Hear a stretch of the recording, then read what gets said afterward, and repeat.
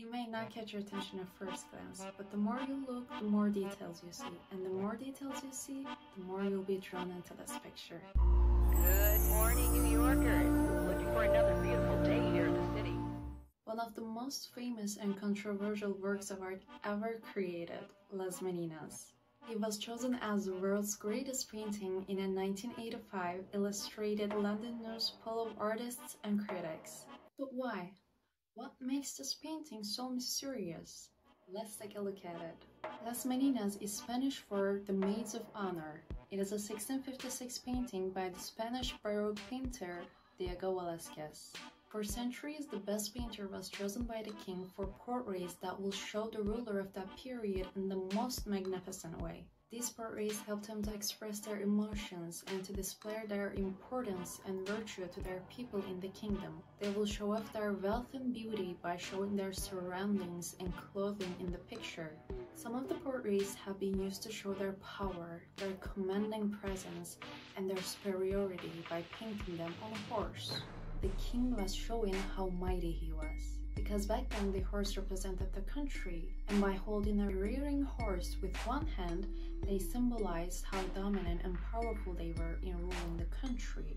For King Philip IV, one day, as he was walking down the palace hallway, he saw the portraits of his ancestors, and then suddenly this thought struck him.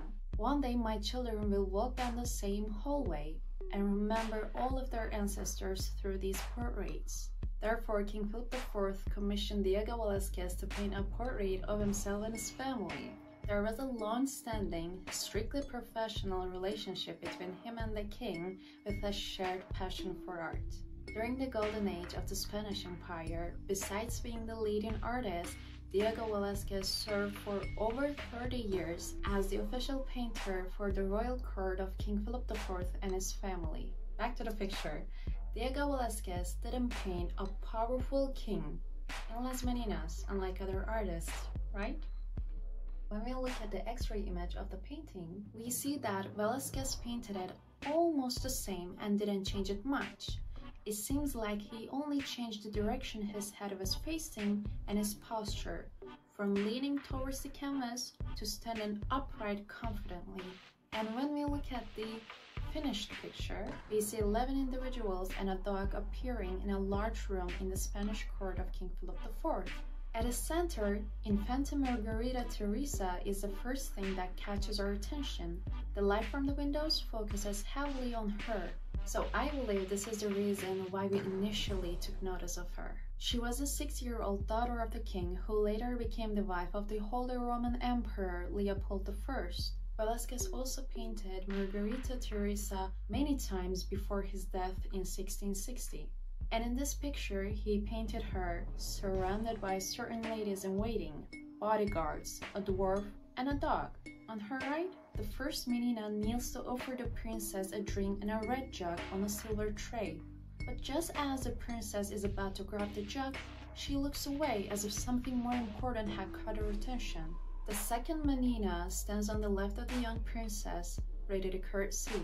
To the left of Isabel, while one of the court dwarfs stands upright beside her, the other dwarf, the king's jester dwarf, tries to rouse, awaken the sleepy dog and give the picture some movement. Dwarves were historically treated with poor respect in society because of their physical appearance. The first dwarves whose histories have been recorded are those who were employed as court dwarves, and unfortunately they were treated between kings and queens and given as gifts to other members of the court. But that enabled them to play a significant part in the ceremonial culture and have a close relationship with the king. In the shadows, there are two people behind Isabel, and she is the princess's chaperone, seems to be saying something to this unidentified guard. At the door in the background, we see the court official Jose Velazquez standing on the threshold. He seems like pausing while gently drawing aside the curtain and letting the light in, which makes it unclear whether he is standing still or going up or down the stairs.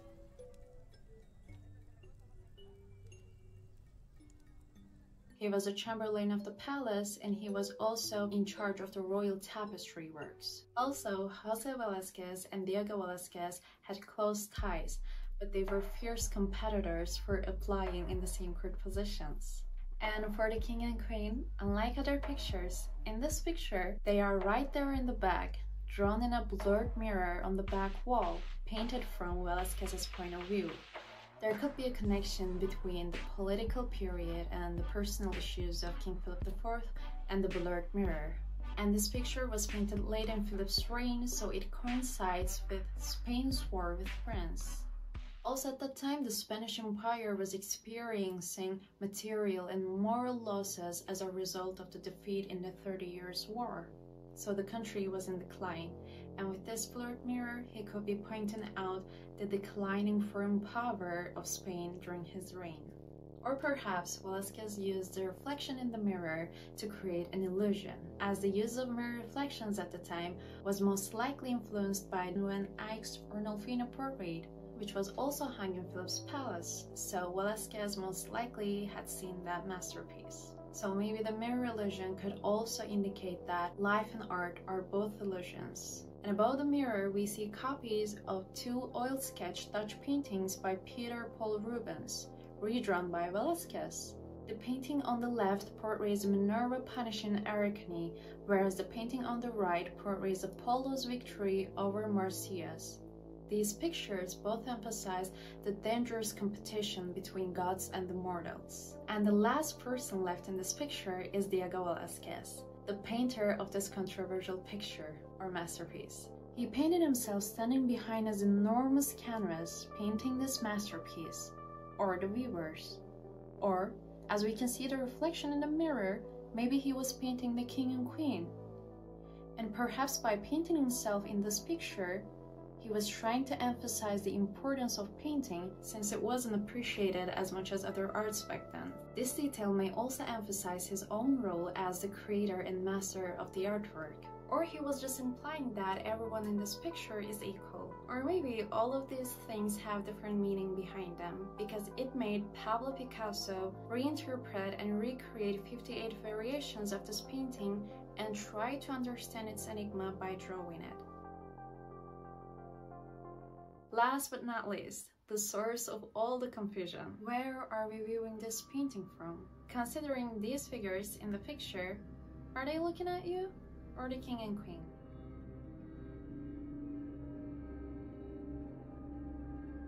We are in the shoes of the 17th century ruler of Spain.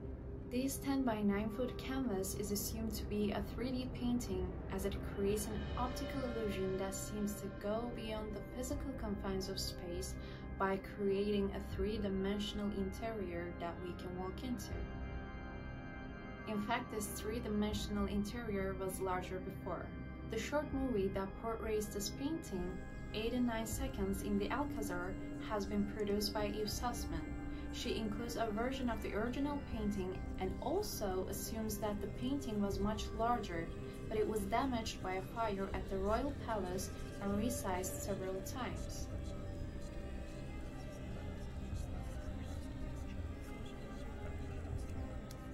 This picture may have multiple secrets, or not at all, but it's certain that it got everyone talking about it, including me. But it could be different than what we think it is. I'm gonna mention another book, I'm sorry, but I have to. In Ulysses, James Joyce quotes that, "I've put in so many enigmas and puzzles that it will keep the professors busy for centuries arguing over what I meant. And that's the only way of ensuring one's immortality." It's in the introduction part. After I read it, I left the picture as it is. James Joyce achieved that immortality with this book. So did Velazquez with Las Meninas. And that was all. Thank you for watching my video. See you in the next one.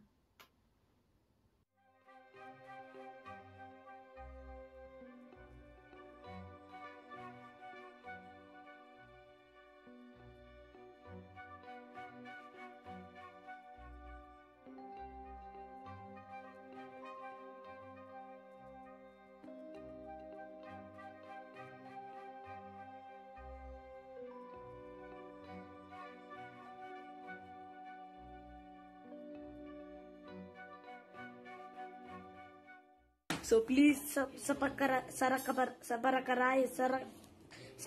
whatever.